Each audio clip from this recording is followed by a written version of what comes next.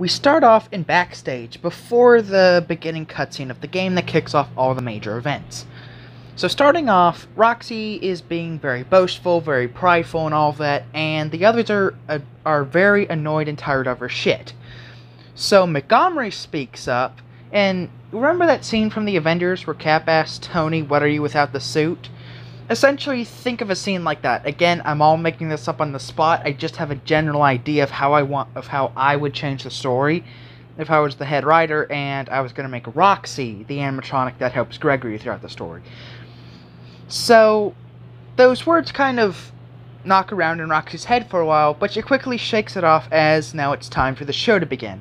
The opening cutscene starts off exactly the same, goes the exact same up until the end. Whenever we get that close-up of all the animatronics, everything goes fine except for when we zoom in on Roxy. She's kind of twitchy and is missing her notes. Montgomery, of course very annoyed, looks over her and shouts, "What's wrong? What are you doing?" And she doesn't respond. Her voice box glitches out. Anyways, ignoring that, the cutscene goes on until when we get to the zoom in of Freddy, the second part after his name reveal. He then looks over to then see Roxy falling over. The screen then goes to black, and we begin in Roxy's room and she's just staring in the mirror, beating herself up, even like banging her head, what you do when you do something stupid, essentially. And then we hear Gregory's voice. And Gregory then explains that while Roxy was passed out and everyone was in a scramble, he hid inside her birthday cake hatch.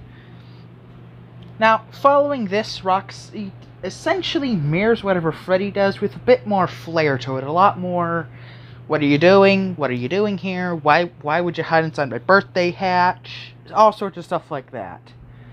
So, now that she's scanned and finds out that there's no record of Gregory, she then says, "Look, kid, you gotta get out of here."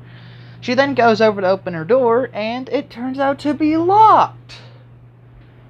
So, now she opens up. So now she gives... I can't speak today.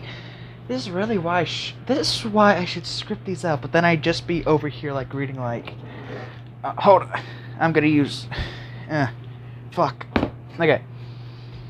This is going great, isn't it? Part 1 and I'm already failing my words. Essentially what you want to get from the gist of this is it plays out the exact same as the beginning. Just now we have Roxy and a bit more extra dialogue. What else could I add to this? I should probably redo this, because this is shit. Screw it.